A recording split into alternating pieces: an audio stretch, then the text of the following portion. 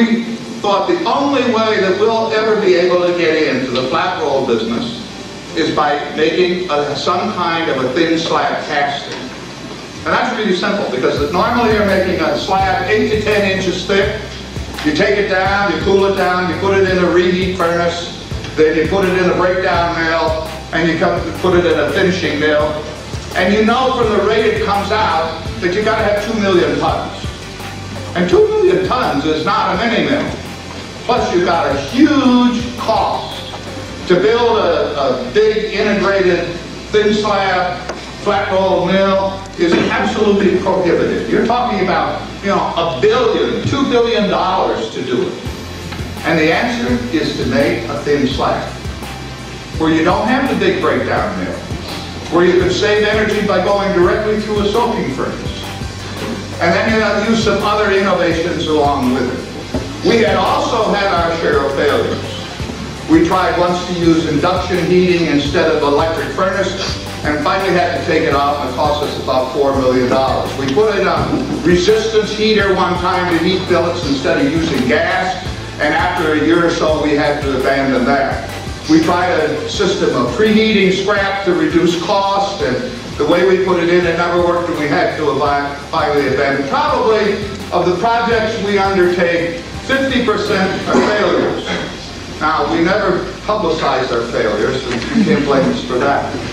We picked the Midwest, we looked for a site, finally we started the construction, and or in the summer of '87 really, and by 1989, which was last year, we had it up and operating.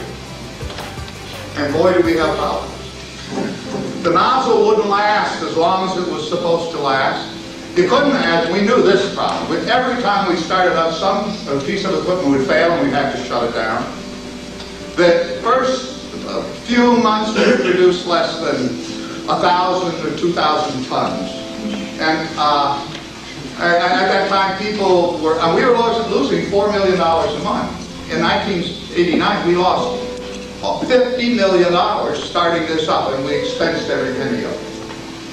I used to have people ask me, how do you sleep well with that problem? And I said, yeah, I sleep like a baby. I wake up every hour and a half and cry.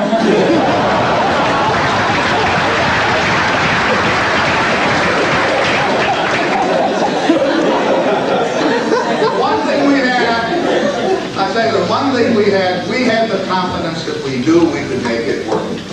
Well, what's happened to product?